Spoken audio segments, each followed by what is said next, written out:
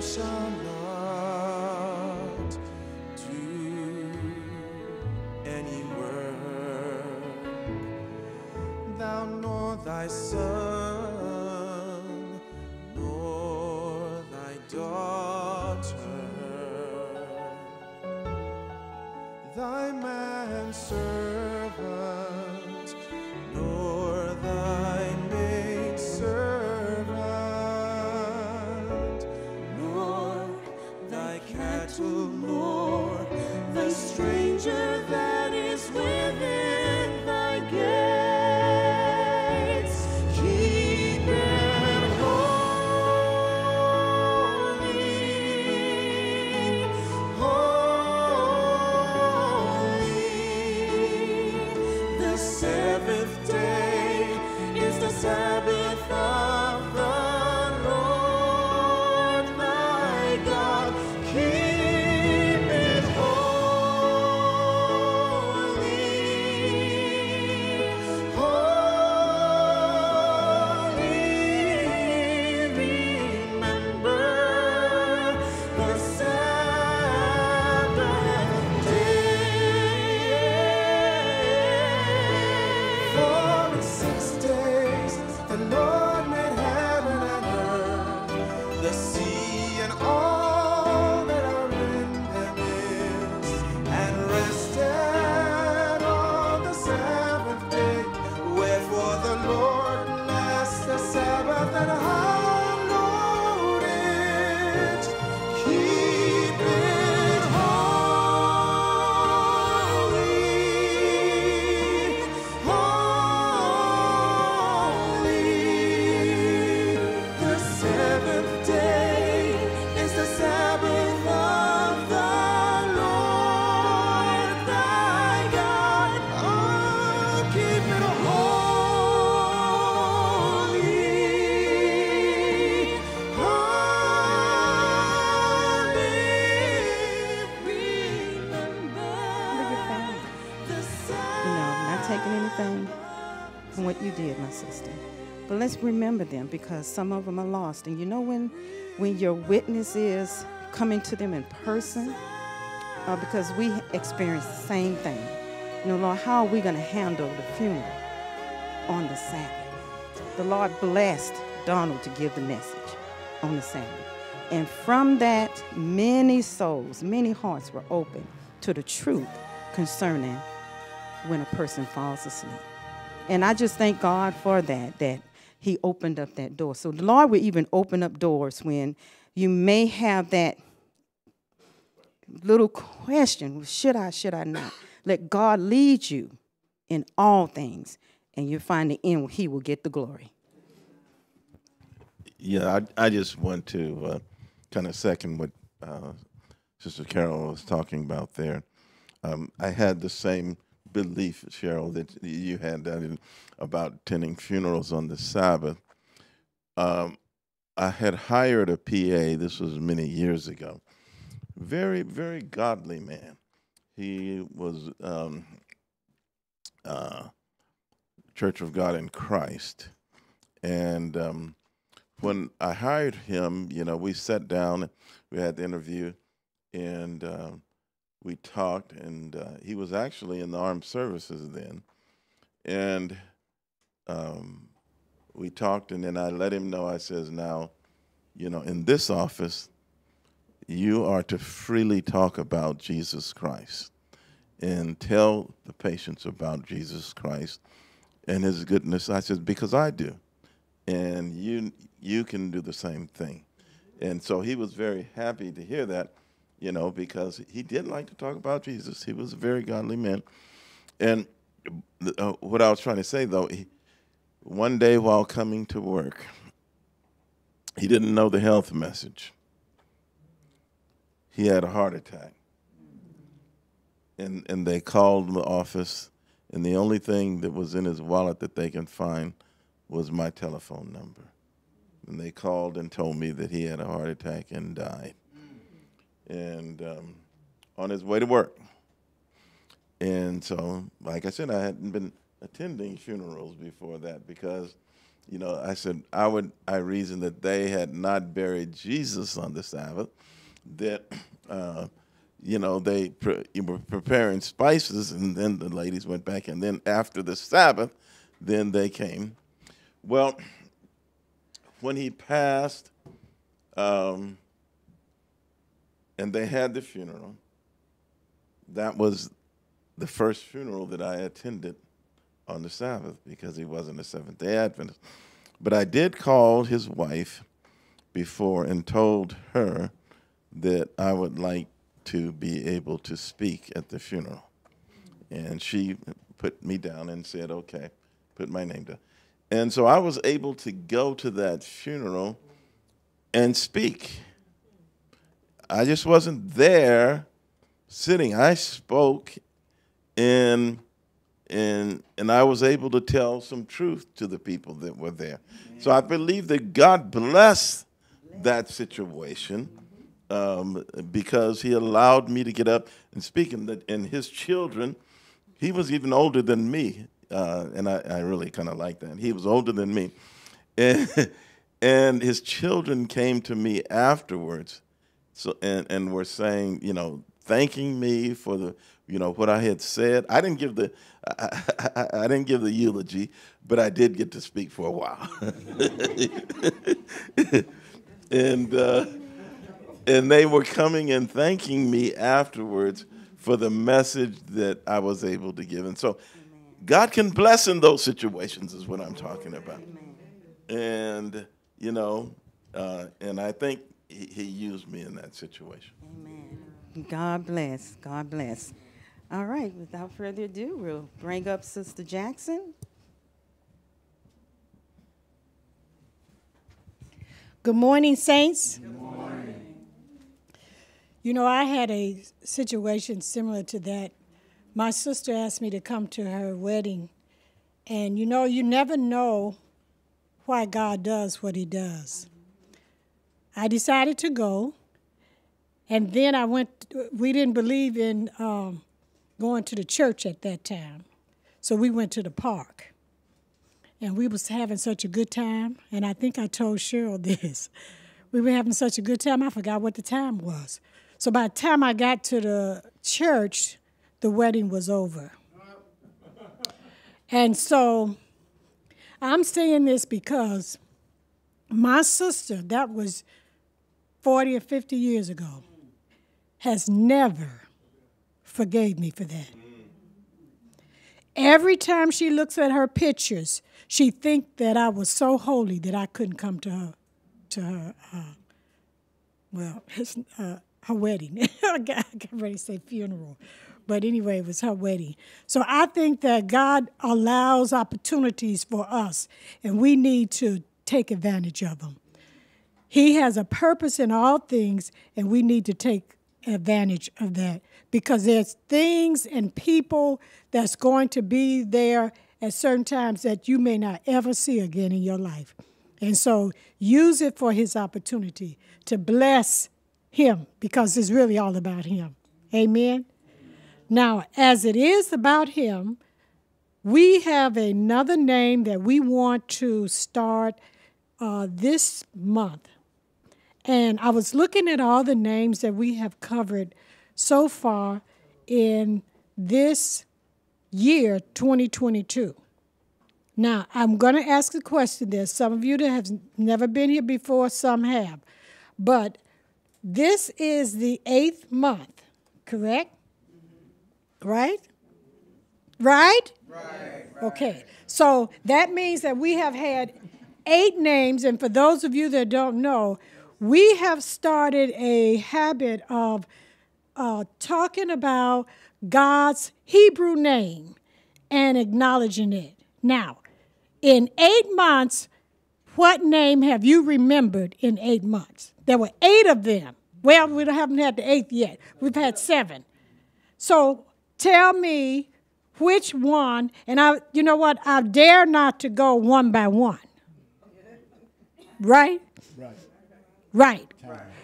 Time. Now, I'm not bound by time.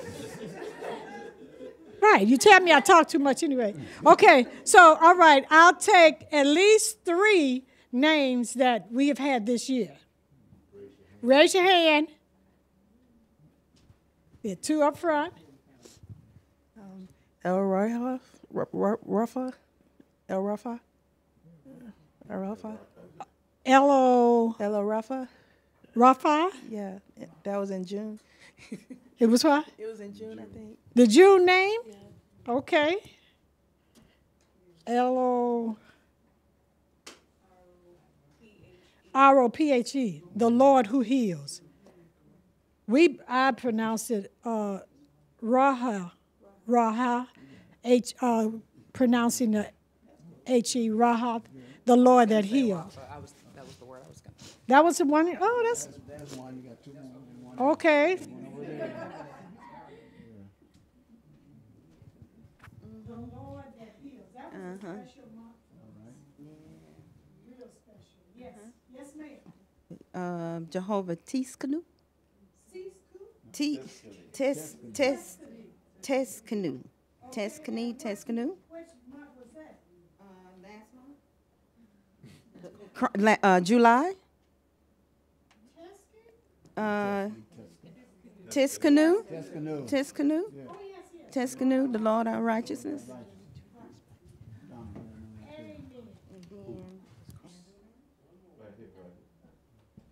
You got one guy? Yes, I do. All right.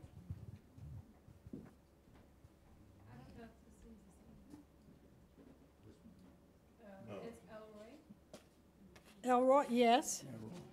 Elroy. And what month was that? I May. think that was in May, yeah. May. May It or was in June. May. Yeah. Okay. Roha?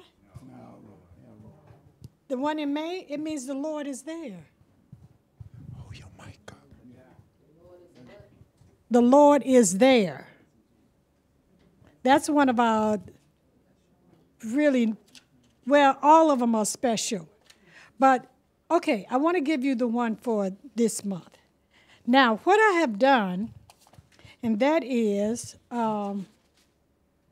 excuse me, I always get up here and start my little thing here, but anyway. Yes, ma'am. Nisi. That's right. And what does Nisi mean? The Lord is my banner. A banner over us is love. But today I want to give you, this month, what I had done was, last month I chose a name that was, can be associated with the Father and the Son. Amen? Now, and the reason, and Carol talked about it, is Jehovah Tiskanush, and then when you translate it, it was Jesus, the Lord, our righteousness. And the only way that we can have righteousness is only through Jesus. Jesus came down and filled my soul. Amen. Now, so I talked about the Father. We've talked about his Son. And I want to just to mention, you have the Father, you have the Son, and then you have his Spirit. And what is his Spirit? The Holy Spirit. Amen? But in order to have the Holy Spirit, God sends that because you cannot be taught without the Holy Ghost. Amen? But this name for God is Elohim. Now, what does Elohim mean?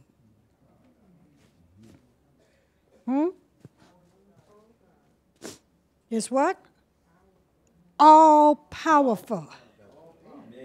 Now, we should say that with great strength, powerful. Because now you got the Father, you got his Son that has died for us, and now he said that he was going to send somebody that was going to teach us all things.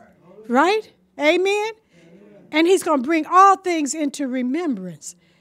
But then when we go back, we need to remember the Almighty, the great I am, and that he is powerful. He can do all things that's needed to be done. So, okay, we see the beloved Son. We see his Holy Spirit, which if you look at Luke chapter 1, verse 35, it says the Holy Ghost is the power of the highest. Isn't that awesome? You cannot do anything without power. Amen. And then it says he's going to, of course, teach us all things, bring all things into remembrance. Now, when you take your Bible and you go to the very first chapter and the very first verse, it says, in the beginning, God created. We didn't come from some Big Bang theory. We didn't just happen out of some natural selection. God created us. And then he sent someone to help to bring us back to his presence. And then he sent his Spirit to teach us all things. What a mighty God we serve. Amen. We must keep in remembrance that no matter what happens to us, then he is always there. Because my favorite scripture, Isaiah 41:10. If we are suffering, if we have pain, if we are overwhelmed, we have anxiety, we are exhausted, God says to us, fear thou not, I am with thee. Be not dismayed. Why? He said, I will strengthen you, I will help you, and I will uphold you. That's the Almighty. And he told Moses, I am that I am is sent you. And so God has made all provisions for us to be what we need to be. In everything that is happening in life today, God is here with us. God is going to take us through. We are headed for some crises. And if we don't remember who he is and what he can and will do, we're going to fall by the wayside. So, my friends, take a hold to the great I am and let him be all that he can be to you. Now, you go to the end of the chapter, Revelation 1. You saw in Genesis 1:1, and now we go to Revelation 1, chapter 1, verse 8, and it says, I am, who? Alpha and Omega. I am the beginning and the end, right? Says the Lord, which is, was, and is to come. He is the Almighty. May you reach out and touch the Almighty, and then he will give you the Holy Ghost and make you change. Amen. May the Lord bless you. So I want to thank you for your givings to M.E.E.T Ministry. We thank you for prayers, financial support, or if you gave us a rake, or if you gave a book, or whatever you gave, we want to thank you for it. But we ask that you will continue to keep us in mind. God is getting ready to do and is doing a great and mighty work here. And so we want to be a part of it, and we want you to be a part too. We don't pass the box, but as our custom is, we carry. I'll get my tape there. We want to put the money in the box so the people can be able to take care of whatever is needed. So we take pennies, we take nickels, dimes, quarters. We take $1, $2, $5, $10, $100, and we take thousands. So whatever you want to give, we'll take. So may the Lord bless you this week as you give. And I've been handing out little bookmarkers with God's name. So if you haven't gotten one, please take one. And Elohim is on the top. And may you praise his name and then thank him for what he has done for you. Amen?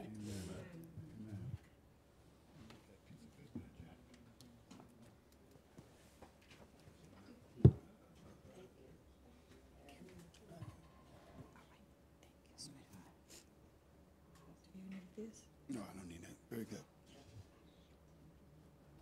I'd like to sing before we start 262. 262. 262. Where's the lovely voice to lead us out? It says here, sweet, sweet spirit in this place. Sweet, sweet spirit in this place. All right. Let's give an amen once we have gotten that, and let's stand. And this is our opening song.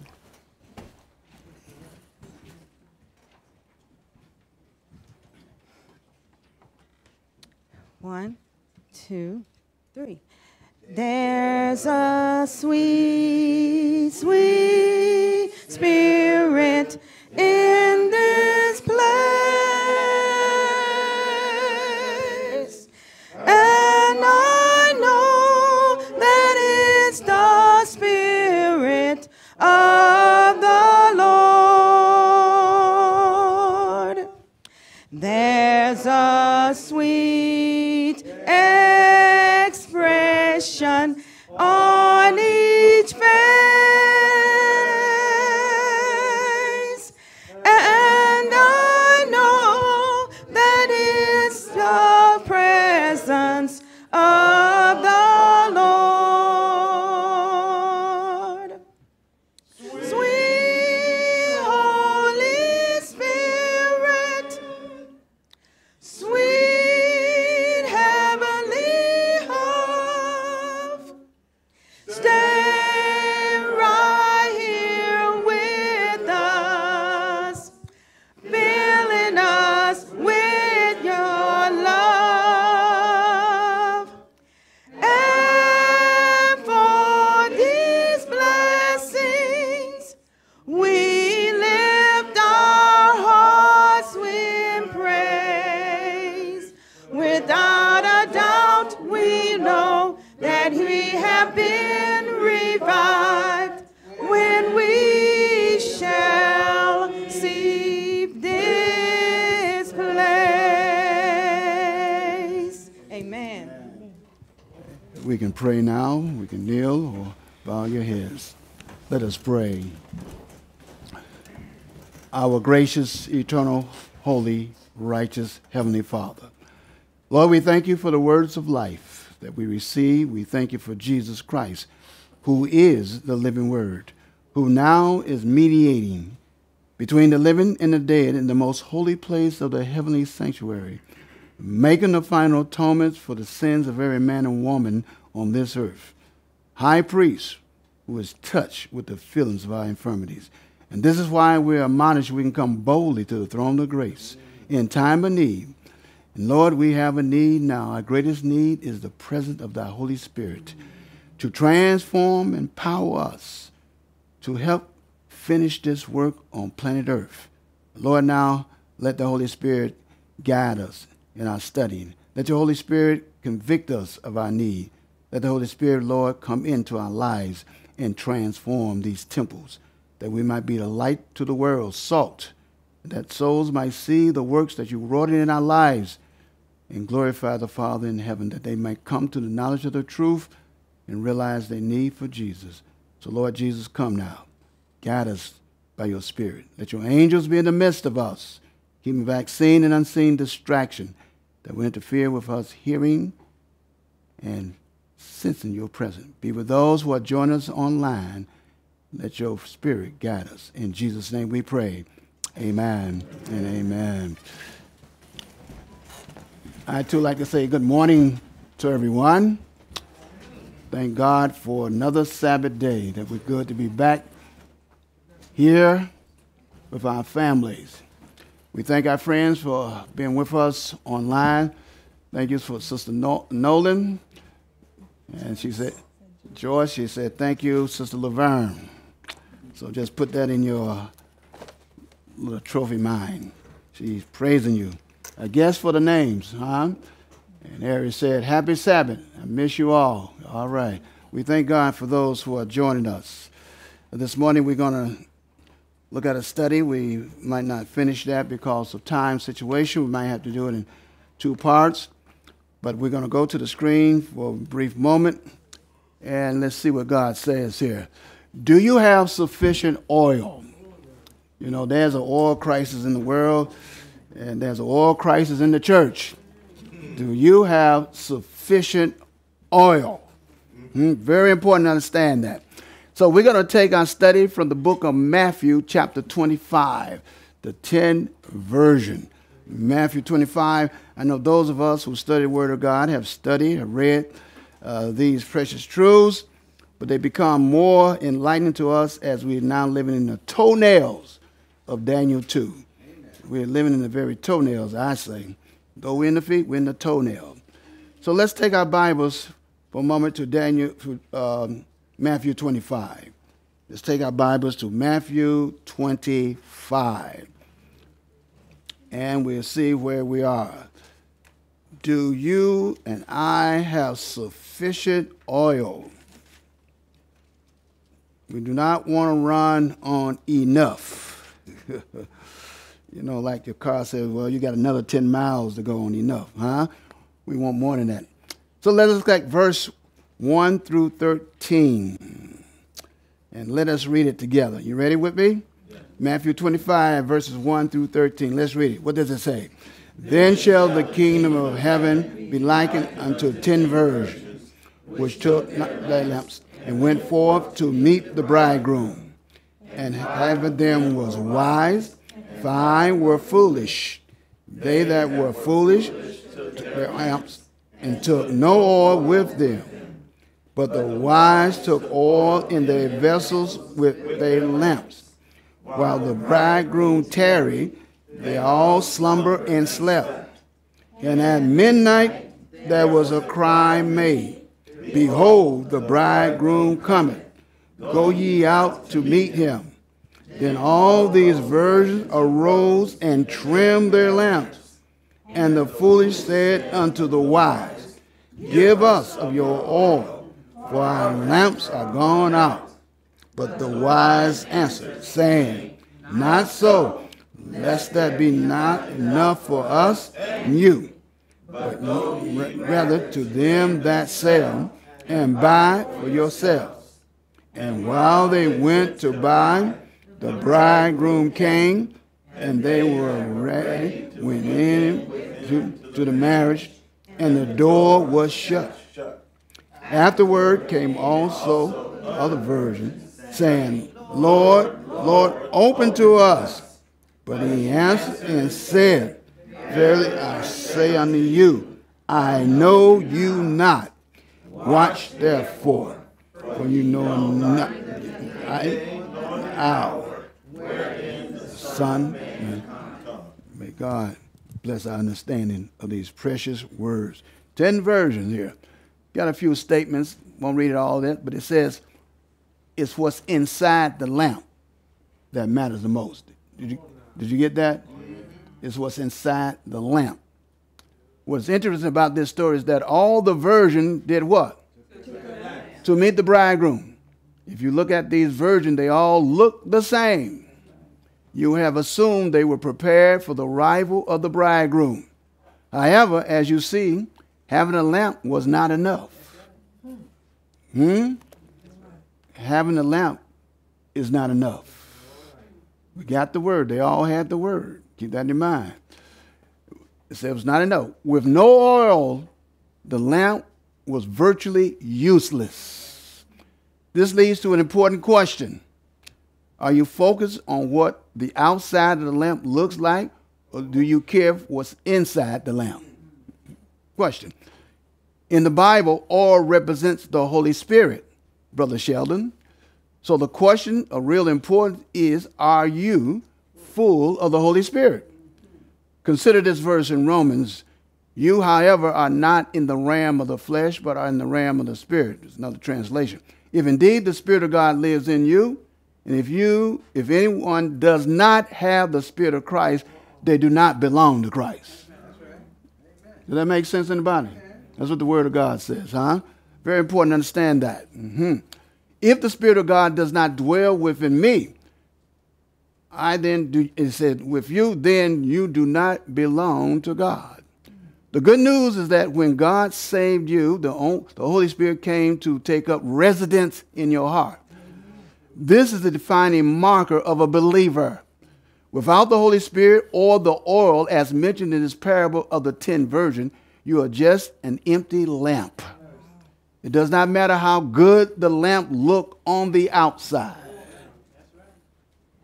However, the next step after receiving the Holy Spirit at salvation is to constantly be what? It's not a one-moment thing. Consider this verse in Ephesians. Do not be drunk on wine, which leads to debauchery. Instead, be filled with the Spirit. Ephesians 5:18. One way of thinking about this verse is you need to constantly yield more and more of your life to the Holy Spirit. Doing this will allow him to have a greater impact on your life. This requires consistent times of prayer and worship so God can renew, refill, strengthen your heart. This will give you the oil you need to help your light shine bright in the world. Constant supply. Constant supply. It says here, the second point to highlight from the parable of the 10 virgins is what it takes to be what? Ready for his coming. As we mentioned earlier, the biggest part of being ready is about being filled with the Holy Spirit. By the way, this requires more than just Sabbath mornings. It's what you do the rest of the week that matters the most. Your growth in Christ will happen most outside of the church. Hello out there. Outside of the church. This is where you prepare your heart to be ready for Jesus' coming. Clearly, the ones who took extra oil were prepared and ready for his coming. Those who did not were not. So even though they looked prepared, in reality, they weren't ready for the bridegroom. This is how it will be when Jesus returns. Unfortunately, many will look prepared because they have lamps, but they won't be prepared because they have no oil. No oil. So this is really a parable about the second coming of Jesus Christ. In the story, notice that the virgins got tired and fell asleep. After they fell asleep, they were awoken by a cry that rang out. When that cry came, those who were ready went into the banquet with the bridegroom, and those who were not ready got locked out. This is a picture of Christ's second coming. Consider what Paul said in 1 Thessalonians 4. Turn there with me. 1 Thessalonians chapter 4, 13 to 17. Do I have a mic? Somebody want to read that for us? Just raise your hand, get you a mic. 1 Thessalonians chapter 4, verses 13 and 17. For if we believe that Jesus died and rose again, even so them also which sleep in Jesus will God bring with him. That's not it? 1 Thessalonians. I started 14, huh? Okay. But it rolled out. Here's 13. But I would not have you to be ignorant, brethren, concerning them which are asleep, that ye sorrow not, even as others which have no hope. For if we believe that Jesus died and rose again, even so them also which sleep in Jesus will God bring with him. Keep going. Down to 17. 17. For this we say unto you by the word of the Lord, that we which are alive and remain, excuse me, it rolled over in my phone. I'm going to read that again, verse 15. For this we may say unto you by the word of the Lord, that we which are alive and remain unto the coming of the Lord shall not prevent them which are asleep. For the Lord himself shall descend from heaven with a shout, with the voice of the archangel, and with the trump of God, and the dead in Christ shall rise first. Then we which are alive and remain shall be caught up together with them in the clouds to meet the Lord in the air, and so shall we ever be with the Lord. Talking about his return, huh? So we need to recognize from the parable of the 10 virgins that our eternal destination is determined by what we do now. Once we die or fall asleep, it's too late. Our eternity is sealed. Remember, those who were ready went into the banquet and the door was shut. Those who were not ready were locked out. This should be a motivation to share the gospel with others. The day of decision is now, and we want as many people as possible to enter that banquet when he comes. Today is the day of salvation. Today, when you hear his voice, do what? That comes from the book of Hebrews chapter 3, verse 8 through 11. Then, the greatest question in life, one of the most stunning statements in this entire story, is verse 12. Look at verse 12 in the book of Matthew 25. What you see? Anybody got that? Matthew, I think it's 25:12. Anybody want to read that? But he answered and said, Verily I say unto you, I know you not. I know ye not. You see what that says here? Imagine the virgins hearing these words and the shock when they were hit with this reality. This is not the first time Jesus used this phrase of I don't know you. On the Sermon on the Mount, he said on that day there would be many people who had done things in Jesus' name. Yet his response to them would be, Depart from me. I never knew you. That's in Matthew 7:23. I knew you not. We'll see that again. This leads to the greatest question in life is not, do you know Jesus? The greatest question in life is, does Jesus know you? Hello out there. What y'all think about that, huh? Jesus knowing you has nothing to do with your deeds or action. Jesus knowing you has to do with you putting your trust in him as Savior and Lord. Do you understand that? Do you really understand that? It says, Jesus knowing you has to do with you putting your trust in him as Savior and Lord. Now, what is trust? That means, we talk about implicit trust. Faith. Faith is trust. That means surrendering entirely and completely your life into the hands of a sovereign God and to wait on him to tell you what to do, what to say, what to drink, what to eat, who to go, where to go, and when to do it. That's trust. Don't make no move until God approves. Now, we all stand in need of some of this oil. Amen. Because we're moving without approving from God. That's what it goes on. It says, thankful we don't have to wait until them to find out. If Jesus is your Savior, you are known by him today. People can see that you're being controlled by him. This is the hope and confidence we have in him. So the parable of the 10 virgins is about being prepared for the second coming of Christ. That's the parable of the virgin. Let's go to some inspiration thoughts here. Experience before the second coming. As Christ sat looking upon the party that waited for the bridegroom, he told his disciples the story of the 10 virgins. By their experience, illustrating the experience of the church that should live just before his second coming. That's the purpose. Now, the parable consists of some very important things. Number one, 10 virgins.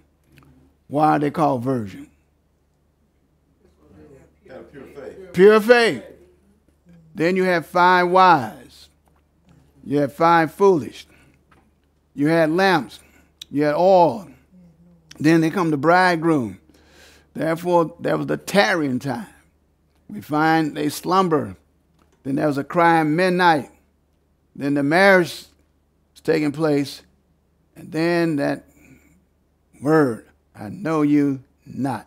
And then it finally says, watch. These are some concepts we'll cover very quickly. Two classes of watchers represent the two classes who profess to be waiting for the Lord. They are called virgin because they profess a pure faith. By the lamp is represented the word of God. The psalmist says, thy word is a what?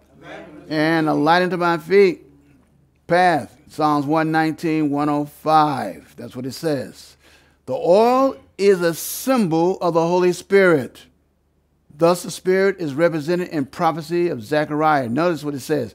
The angel that talked with me came again, he says, and waked me as a man that is wakened out of his sleep, and said unto me, what seest thou? And I said, I have looked, and behold, a candlestick, all of gold, with a bowl upon the top of it.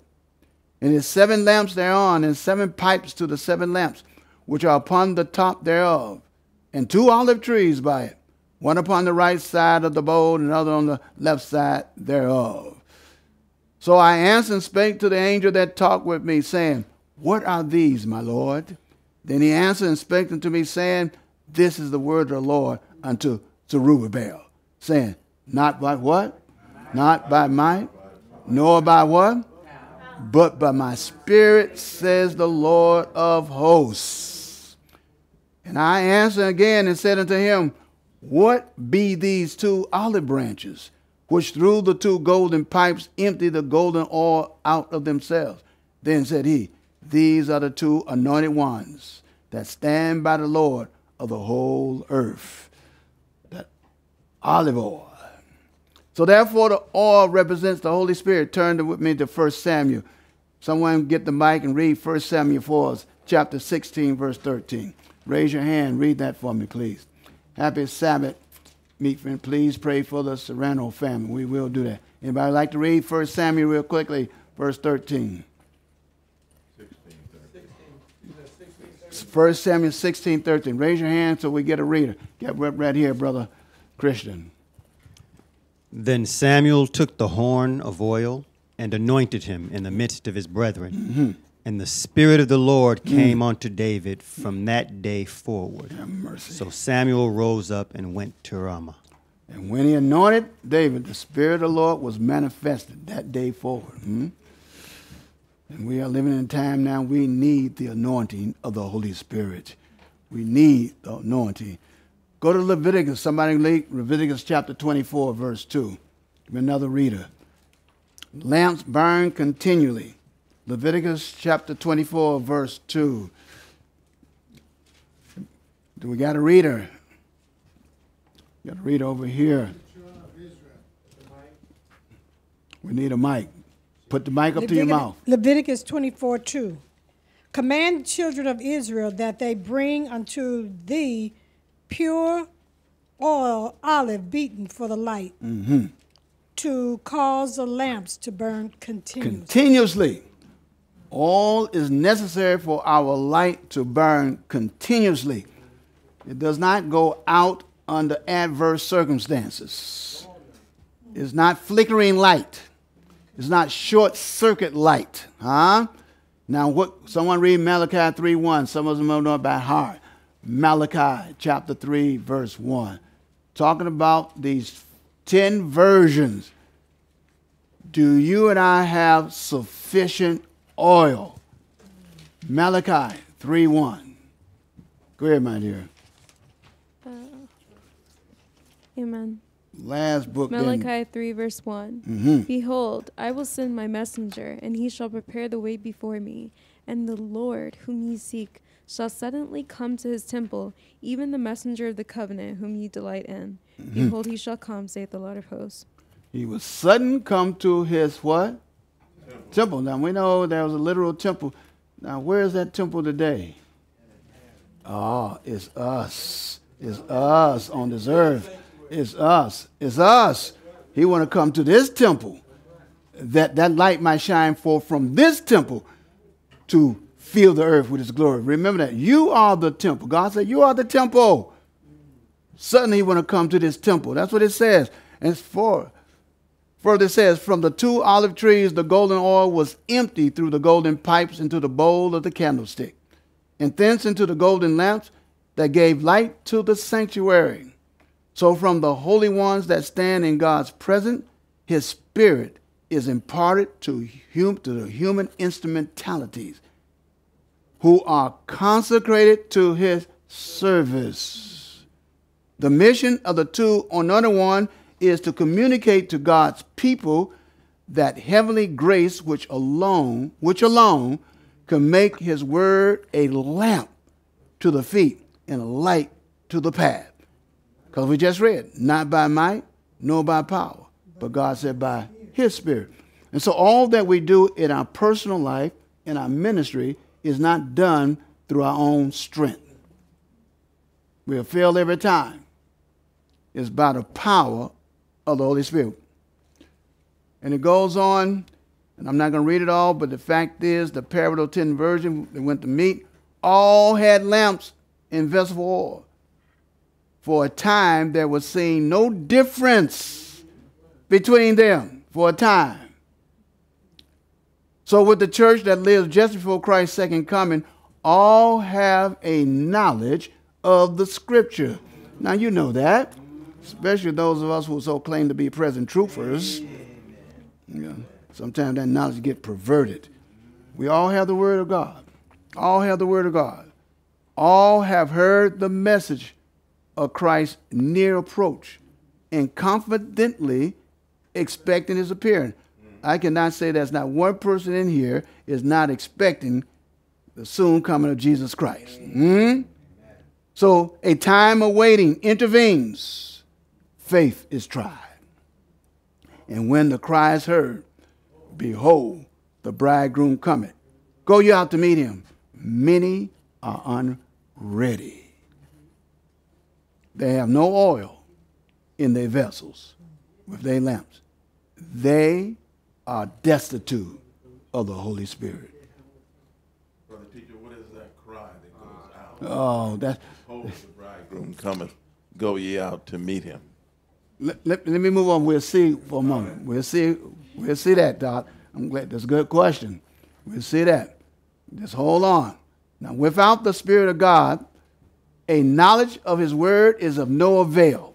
You can be reading all day long for mental exercise and not gaining one iota of understanding in the application and the transformation that that word must wrought in your life. Does that make sense to you all? That we can read the word like a novel? That's what it says. The theory of truth, unaccompanied by the Holy Spirit, cannot quicken the soul or sanctify the heart. How many of us are struggling day by day with these challenges and our defective characters? But we're reading the Word of God, but there's no change. Something is wrong. There's an oil crisis in my life or your life. Even though it says, Holy Spirit, come. But let's move on. We'll see something. It says here, cannot quicken the soul or sanctify the heart. One may be familiar with the commands and the promises of the Bible, talking about us, but unless the Spirit of God sets the truth home, the character will not be transformed. It will not be transformed. Without the enlightenment of the Spirit, men will not be able to distinguish truth from error. Will not be able. It says, and they will fall under the master temptation of Satan himself. Now, what does it say? The class represented, Sister Hara, very kindly, the class represented by the foolish virgins are what? Not hypocrites. They're not what? They're not hypocrites. But they profess the pure faith. Right. They got the word of God. They're in the same movement.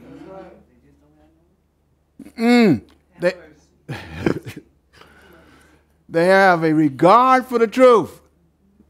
They have advocated the truth. These are not written on pages only, that we can be advocates of the truth.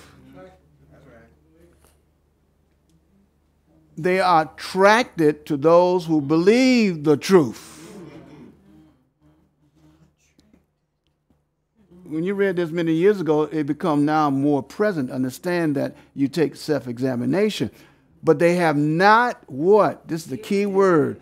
They have not yielded themselves to the Holy Spirit working. And before we finish, we'll see what that means. They have not fallen upon the rock. Because we're told if the rock fall on you, you'll be crushed. Jesus said, fall on the rock. There got to be a brokenness of a heart. This class are represented also, called, of the stony ground hearers. The five foolish, stony ground. They receive the word with readiness. They anxious. They listening. Man, words. They eating it up, but they fail of assimilating its principle.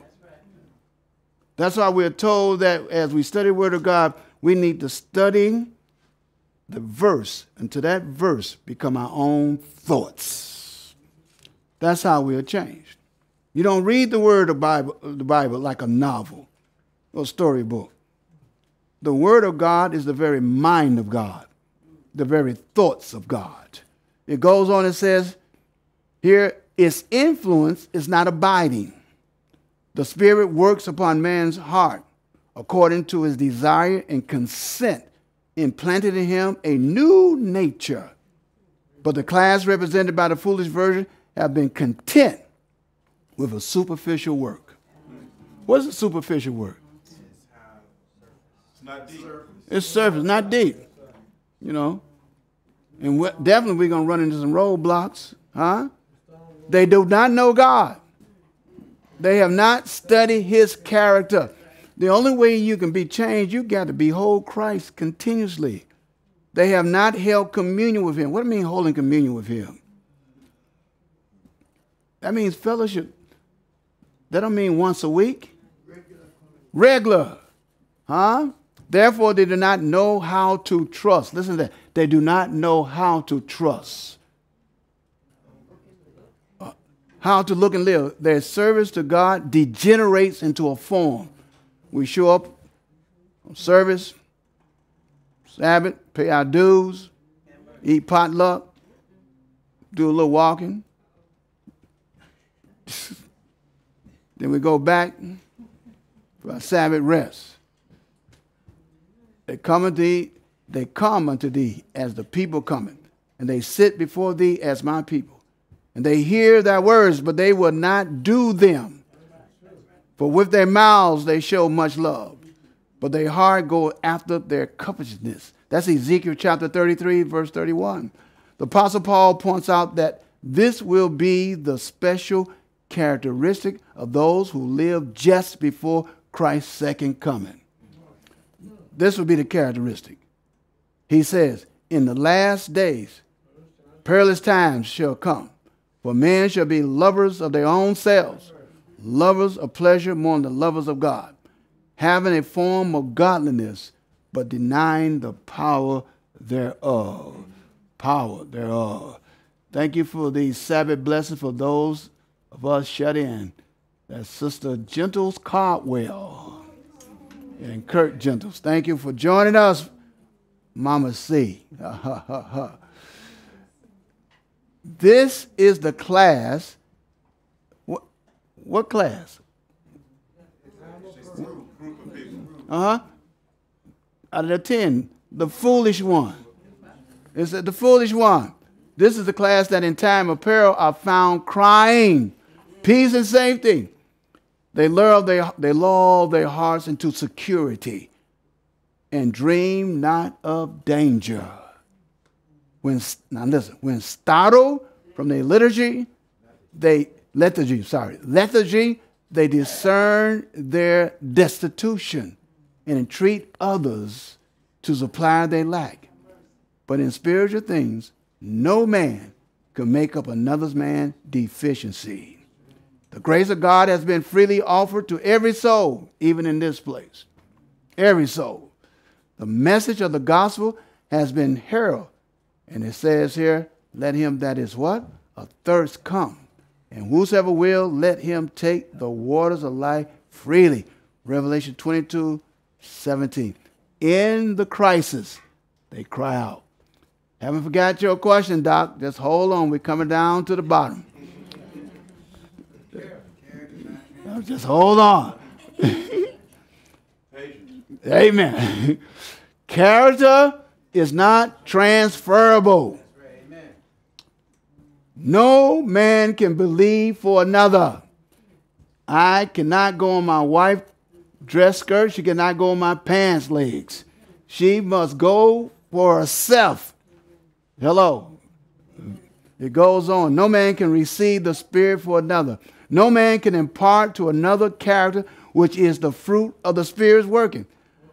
And as you see in Ezekiel chapter 14, verse 20, though Noah, Daniel, and Job were in the land, as I live, says the Lord, they should deliver neither son nor daughter.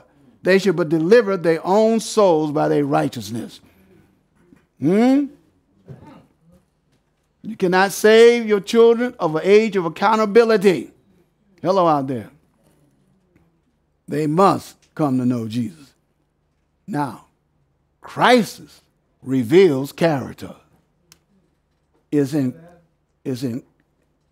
a crisis that character is revealed. So while we have these little quizzes, let's thank God because it's preparing us for the final test. It says, when the earnest voice proclaimed at midnight, behold, the bridegroom cometh, go you out to meet him. And the sleeping virgins were roused from their slumbers. It was seen who had made preparation for the event. Did y'all get that? It will be seen who made preparation for the event. Both parties were taken unawares, but one was prepared for the emergency. The other was found without preparation. Because when the event takes place, it's too late to be prepared. It's too late. It is in a crisis. So now, a sudden, unlooked for calamity, something that brings the soul face to face with death, will show whether there is any real faith in the promises of God. It will show whether the soul is sustained by grace. The great final test comes at the close of human probation. Found in the book of Revelation 13, that final test, the Sunday law, when the image of the beast shall speak, when it will be too late for the soul's need to be supplied. And we, like I said, we don't know how long, but it's shorter than when we first, I know it's shorter, Brother Maven, than you and I when we first started this. It's shorter. Very short. At the final day, many will claim admission to Christ's kingdom, saying, and I tell you this, when I began to look at this, I had a reflection. I'll tell you about that in a moment. It says, at the final day, many will claim admission to Christ's kingdom, saying, we have eaten and drunk in thy presence, and thou hast taught in our streets. Lord, Lord, have we not prophesied in thy name? And in thy name have cast out devils. In thy name done many wonderful works. But the answer is, I tell you, I know you not, whence ye are. Depart from me. That scripture, I reflect back on it 7 years ago, as many heard. That scripture came to me. As I laid there in London, England hospital, in an unconscious state, and heard a still voice, as I shared over and over, gave me 3 verses, 3 Bible texts. As I shared Proverbs 4, 20, 23, Jeremiah 17, 9, Ezekiel 36, 20 on to 25. Then after they gave me that, I had a 15-second flashback from the time I accepted these truths in 1977. And not, right or perfect, but the things that we were able to accomplish, people sick, etc., for 38 years. I mean, as I work with Brother Bank, we've seen full-blown AIDS reverse, cancer, people dying, traveling around the world. I knew back then I was ready to be translated because I worked for the Lord. I mean, we left jobs, left houses. We can tell the stories and the little things we're going through now. I know God prepared for us, and when we're talking about we have to have cutbacks and all this, I've been down that road. And as that flashback closed, and this statement came to me. It says, Lord, Lord, have we not prophesied in thy name? In thy name have cast out devils. In thy name done many wonderful works. But the answer, I tell you, I know you not. Whence? I did not read the scripture in my mind. The voice spoke that scripture to me. He said, I knew you not. But he's so gracious. He said, son, I do not have all of your heart. That's 7 years ago. I was in the work for 38 years. Are you listening? I don't know if you listen to what I'm saying. And then he finally said, surrender. I thought I would surrender. I mean, we came up together. I don't know about their experience, but I thought I would surrender. I thought God was in charge. I saw the works that God was wrought through our hands. It was not until 7 years ago that voice spoke clearly these words to me. I could not even respond to God because I couldn't talk. Glad I couldn't. I just listened to the voice when he said, surrender. And that's why I looked at these versions. Oil crisis. 30 years doing good works. People being saved, brought into the truth. If God had not put me there, the people would have been saved. I would have been lost. Are you listening to me? Amen. 38 years.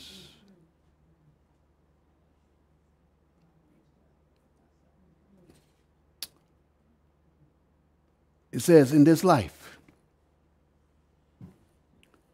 they have not entered into fellowship with Christ. Therefore, they know not the language of heaven. They are strangers to his joy. What man knoweth the things of a man, save the spirit of man, which is in him? Even so, the things of God knoweth no man, but the Spirit of God. 38 years. Good works. I came to the conclusion, good works, far as the tangible, practical, it's good. But God is not a work inspector. He's a fruit inspector. Where's the love, the joy, the peace? How do I see every man and woman? Do I see it through Jackson's eyes? Do I see it through the eyes of God? It goes on and says, saddest of all words that ever fell on mortal ear are those words of doom. I know you not. The fellowship of the Spirit which you have slighted could alone make you one with the joyous throne at the marriage feast. In that scene, you cannot participate. Its light will fall on blinded eyes. Its melody upon deaf ears. Its love and joy could awake no chord of gladness in the world benumbed heart. You are shut out from heaven by your own unfitness for its companionship. I know you not. So the followers of Christ are to shed light into the darkness of the world. Through the Holy Spirit, God's word is a light as it becomes a transforming power in the life of the receiver. By implanting in their hearts the principle of his word, the Holy Spirit develops in men the attributes of God. Did you get that? The attributes of God. Because every decision we make, we got to understand, is this the attributes of God leading me? The light of his glory, his character, is to shine forth in his followers. Thus, they are to glorify God, to lighten the path to the bridegroom's home, to the city of God, to the marriage supper of the Lamb. The coming of the bridegroom was at midnight, the darkest hour, Doc. So the coming of Christ will take place in the darkest period of this earth history. The days of Noah and Lot picture the condition of the world just before the coming of the Son of Man. We can see that now. It's clear as day. The scriptures pointing forward to this time declare that Satan will work with all power, with all deceivableness of unrighteousness. You can find that recorded in 2 Thessalonians chapter 2, verse 9 and 10. The coming of the bridegroom was at midnight. His working is plainly revealed by the rapidly increasing darkness, multitudinous errors, heresy, and delusion of these last days. Not only is Satan leading the world captive, but his deceptions are leavening the professed churches of our Lord Jesus Christ. The great apostasy would develop into darkness, deep as midnight, impenetrable as sackcloth of hair. To God's people, it would be a night of trial, a night of weeping, a night of persecution for the truth's sake. But out of that night of darkness, God's light will shine. It will shine. Turn with me quickly as we come down to the close and we get to that glory. Someone look at 2 Corinthians 4:6. Raise your hand with a mic there. Raise your hand. Raise your hand. Remember this now. It says here that to God's people it will be a night of trial, a night of weeping, a night of persecution for truth's sake. But out of that night of darkness, God's light will shine. What does 2 Corinthians says? Anybody has that real quickly? 2 Corinthians 4:6 says, "For God, who commanded the light to shine out of darkness, hath shined in our hearts to give the light of the knowledge of the glory of God in the face of Jesus Christ." In the face of Jesus Christ. Now, what did Genesis chapter 1 says? In the beginning was the Word. And then verse 2 and 3. Look at it very quickly. So remember, God will bring light out of darkness.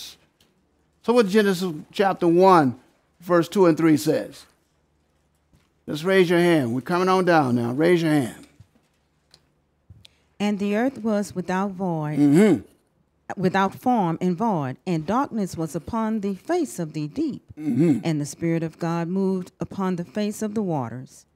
And God said, let there be light. And there was light. The earth was what, you said?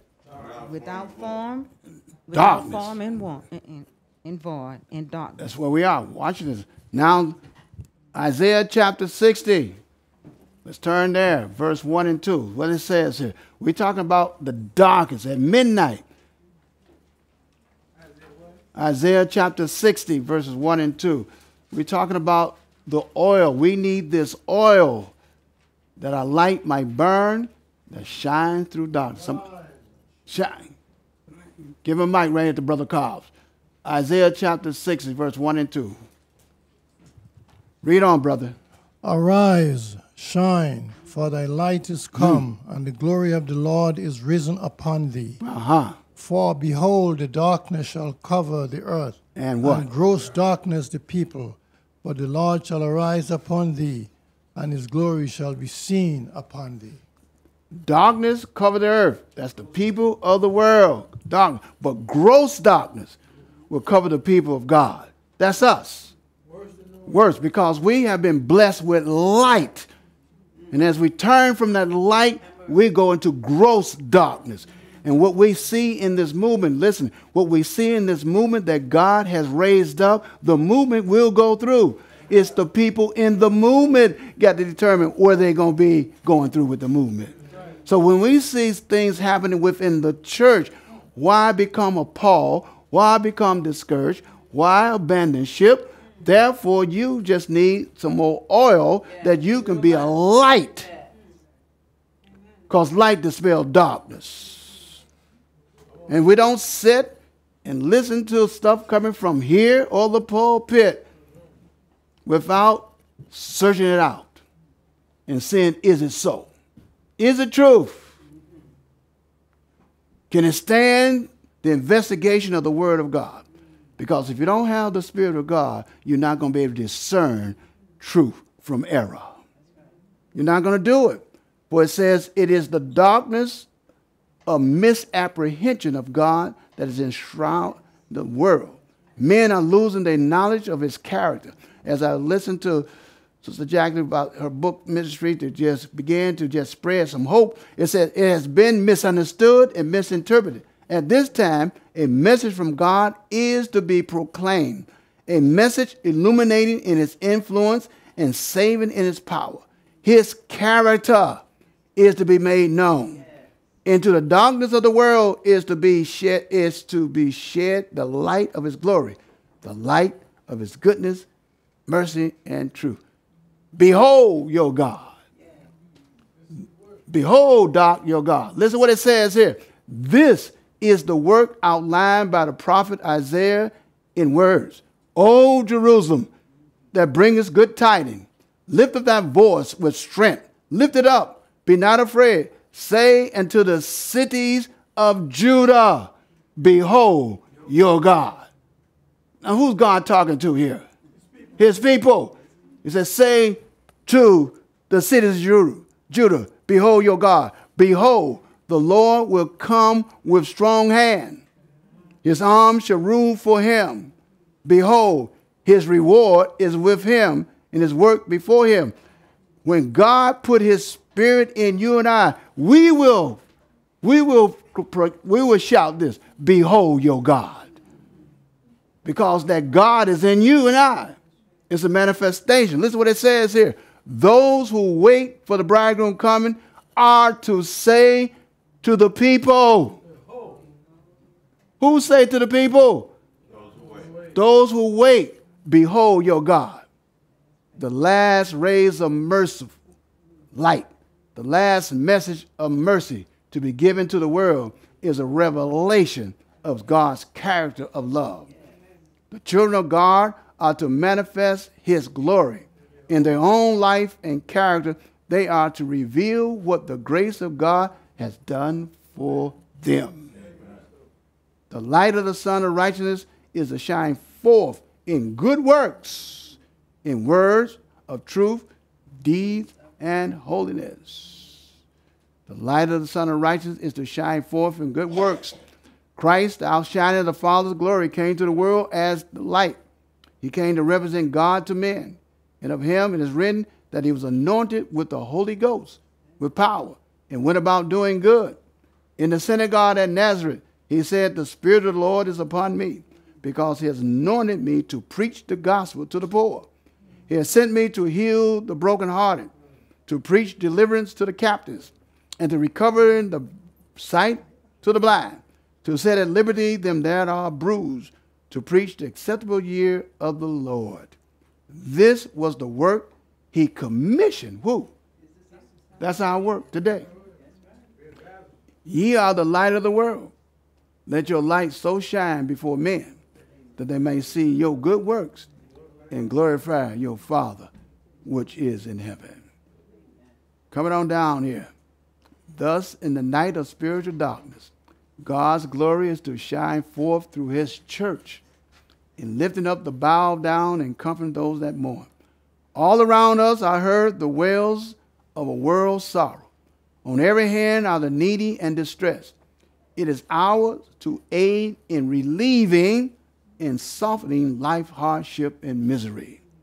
Then it goes on and says here, Practical work will have far more effect than mere sermonizing. We are to give food to the hungry, clothing to the naked, shelter to the homeless. And we are called to do more than this. The wants of the soul, only the love of Christ can satisfy.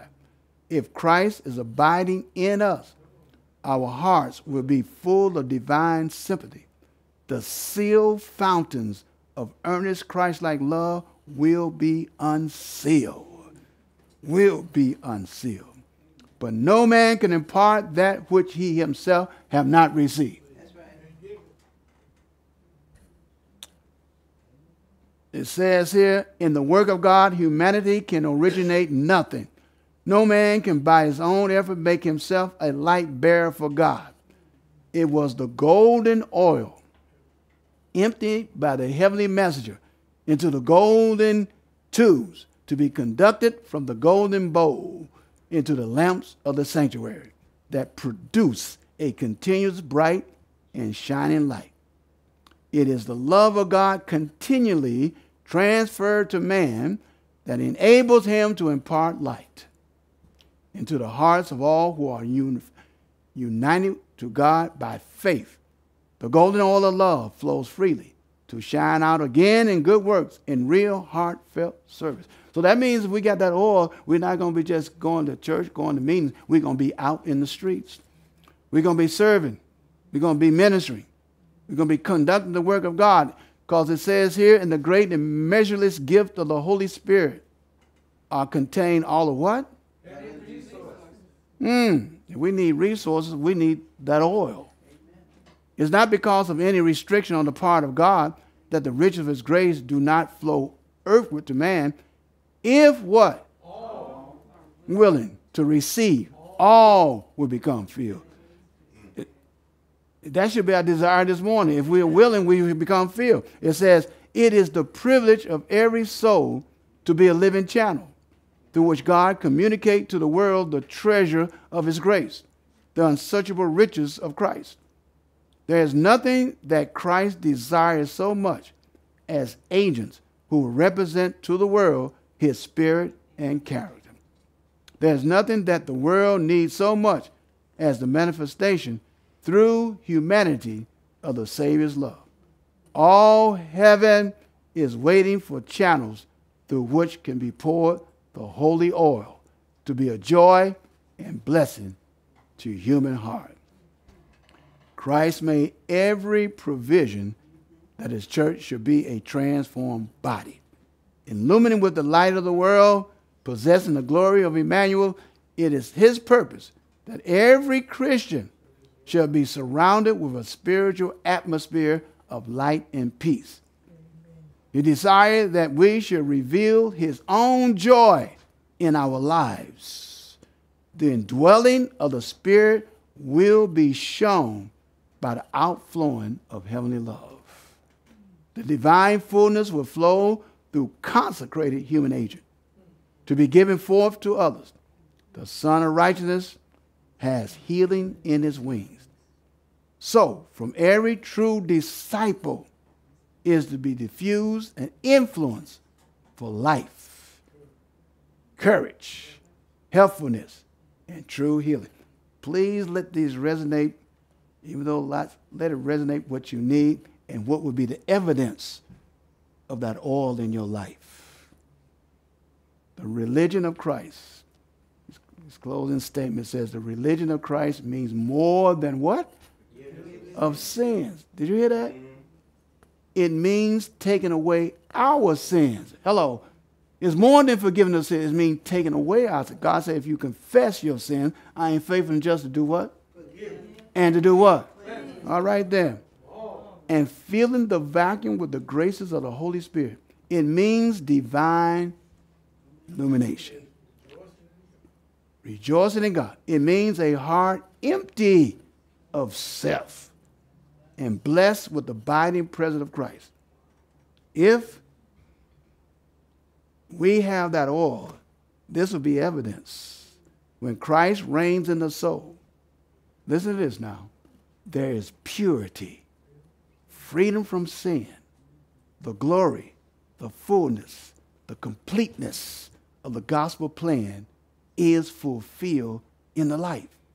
The acceptance of the Savior brings a glow of perfect peace, perfect love, perfect assurance, the beauty and fragrance of the character of Christ revealed in the life testify that God has indeed sent his Son into the world to be a Savior. How would they know that? They got to see that evidence in my life. They got to see the evidence that he has snatched me from the mire pits of sin and has created in me a whole new life. And then you can bear witness of that.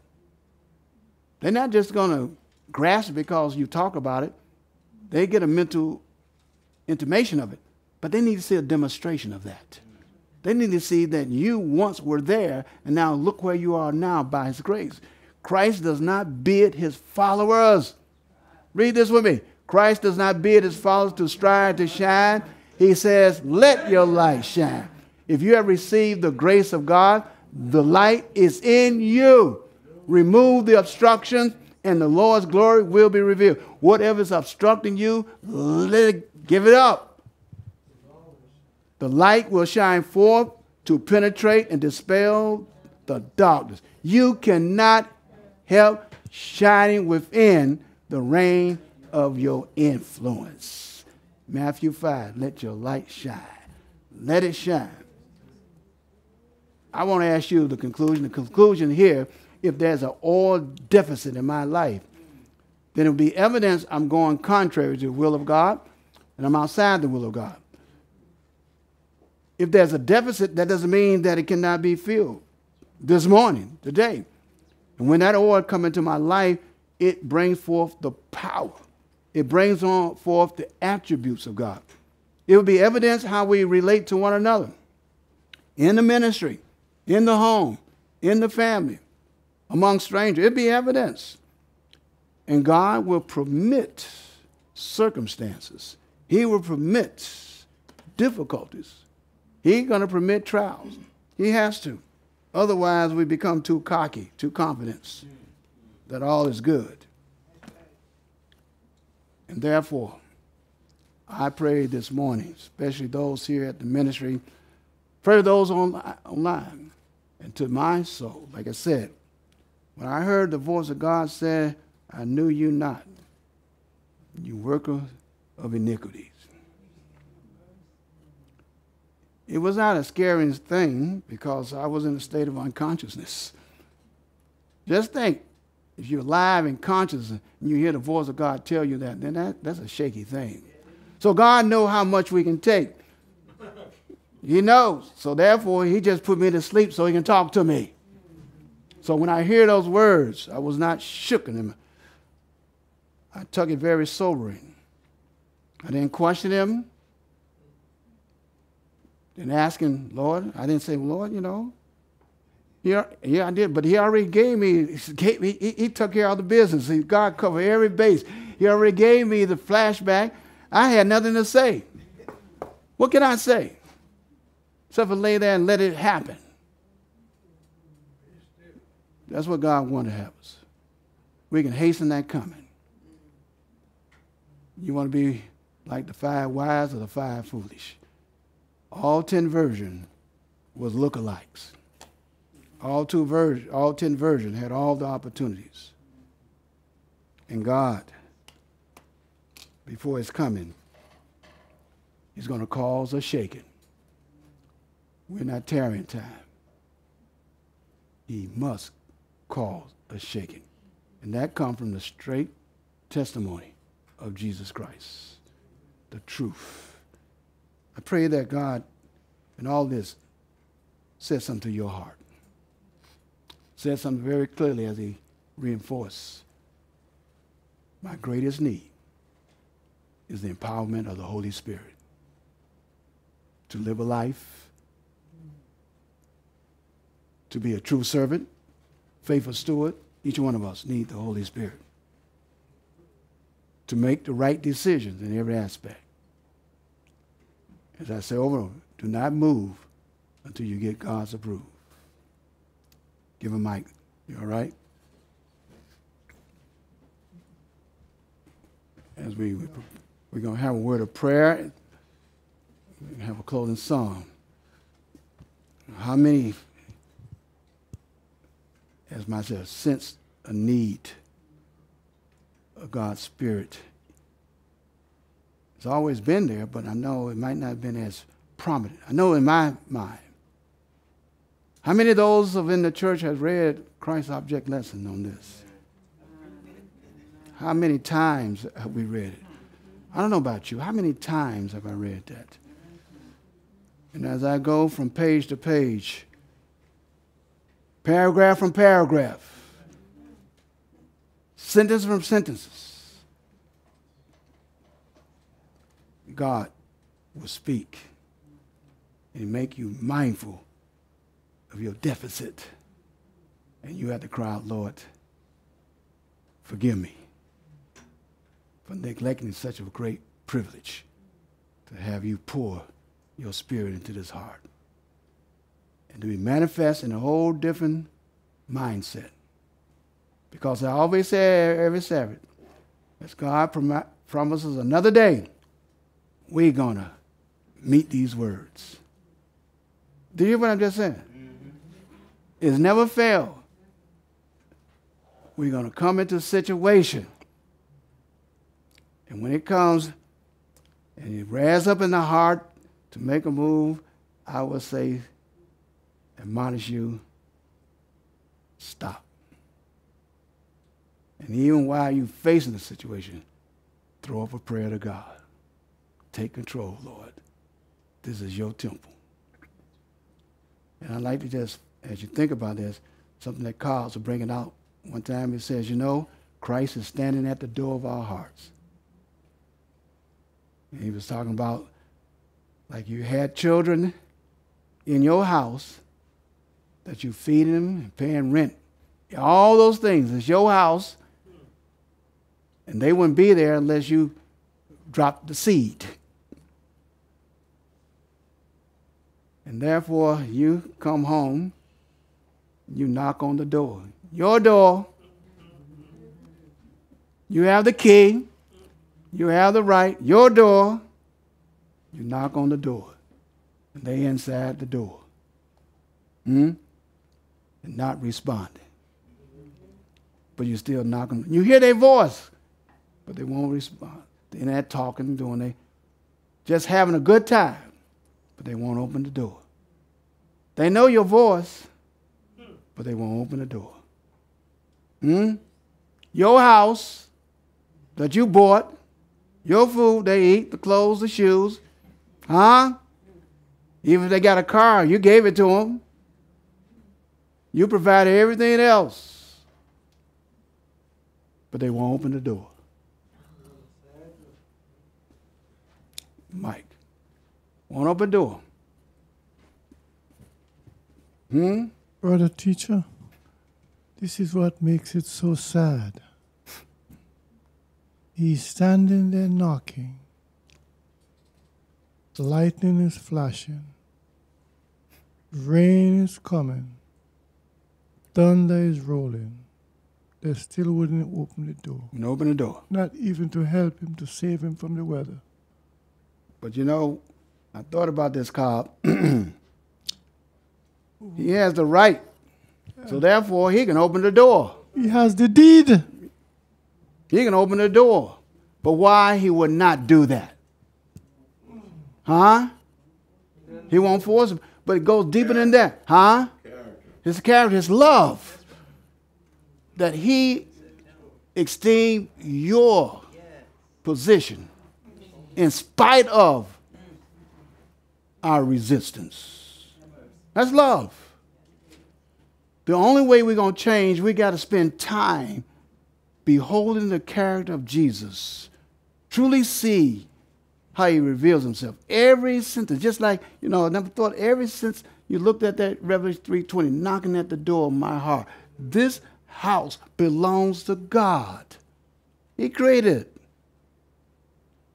Be so much of a divine person, a gentleman. He will not infringe upon your right to choose to open or not to open. And that's what he's doing now. That's why gross darkness is covering the church. We still have problems with one another. We still have issues in our hearts. May the day when I hear the voice of God, when you hear the voice of God, harden not our hearts. We want God. Say, Lord, forgive me for shutting the door of this heart that you made. And I kindly want you to come into this heart. Take your rightful place. Abide in this house. Does that make sense to one person here? With this in mind, let's open the door to the heavenly merchant. Let us pray.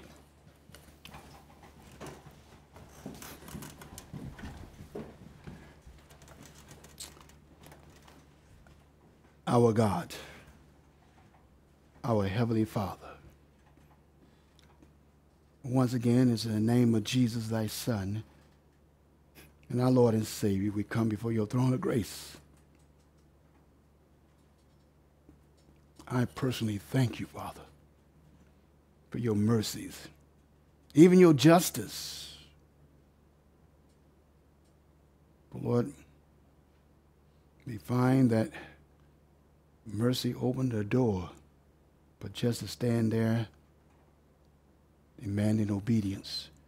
And we cannot render obedience unless we have the oil of the Holy Spirit to come into these lives, to guide and to govern us and to empower us.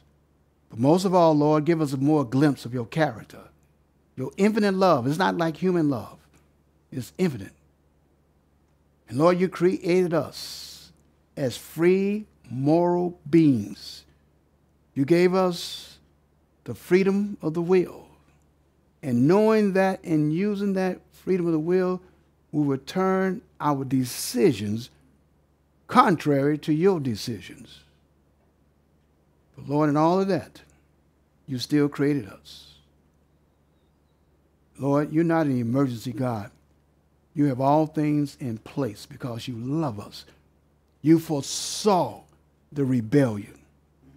You saw all that unfolded from eternity down to this time. And in your heart, you, your Son, you had a plan already in place. For our Savior, Lord Jesus Christ, said, Lord, if that takes place, here I am. Send me. And Father, you love us. It's like the lost lamb, you in pursuit of us like the shepherd. You are in pursuit of us. You would not let us go until we say, we want you no more. Lord, pursue each one of us. There may be someone under my voice who have not come to truly understand that love, still battling, struggling with attributes and a sinful nature that is grappling them, enslaving them to doubt, fear, and questioning. Lord, let them know that your back is not turned on them. It's ever stretched out. For Lord, you did not commend your love towards us when we was loving you. You commend your love when we was hating you. When we were saying, crucify him. So your love is not predicated upon our behavior. You are love. You're the embodiment. You're the epitome of love. The only one thing you hate, Father, is sin. That's the only thing you hate is sin. And you want to eradicate that. So, Father, each one of us come to you, surrendering our will into your hand, by faith, trusting that you would do exactly what you would do. Take away these filthy garments of unrighteousness. Take away the very traits in our lives that's out of harmony with your divine will, and replace them with the fruit of your Spirit. Empower us to live a life that will bring glory And help us to be mindful, Lord, there's a world out there to be saved. Even this place. There's a little city outside wherever we live. And Lord, we want to claim it for your glory. We do not want day by day rehearse among ourselves, speak among ourselves. We want that light to spread from here into the surrounding communities. But Father, I pray first, tear down the walls of separation among us, the walls of bitterness, unforgiveness. Lord, bind our hearts to the heart of God, Jesus, that we be of the same heart. Now, Father, take our feeble efforts into your hand and give us more of that Spirit. Empower us to do the work of Christ, to reveal his glory, that others might see it and be attracted to you. And we thank you for your words of life from the time of this morning. We thank you for our family online. We pray for their hearts too. And Lord, keep us throughout the remainder of this day. Let us meditate upon all that we have heard. Let us be written in these hearts. And we thank you. In Jesus' name we pray. Amen. Amen. Amen. Come back this afternoon. Those who will join us at 6 p.m. Dear friend,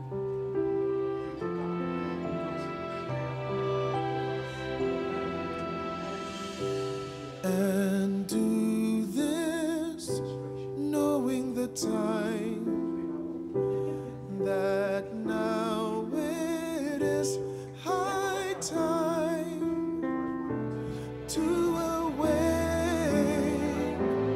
out of sleep, for now our salvation is nearer than when we first believed. The time is far spent, the day is at hand. Therefore let us cast off the deeds of darkness and put on the armor of light. Let us walk properly as in the day, not in revelry and drunkenness, not in lewdness and lust, not in strife and envy, but put on the Lord Jesus Christ. But put on the Lord Jesus Christ. But put on the Lord Jesus Christ and make no provision for the flesh to fulfill its lust, knowing the time that now it is high time to awake out of sleep. It is high time to awake out of sleep, knowing the time that now it is high time to awake out of sleep. It is high time to awake out of sleep. Romans 13:11 through 14. It is high time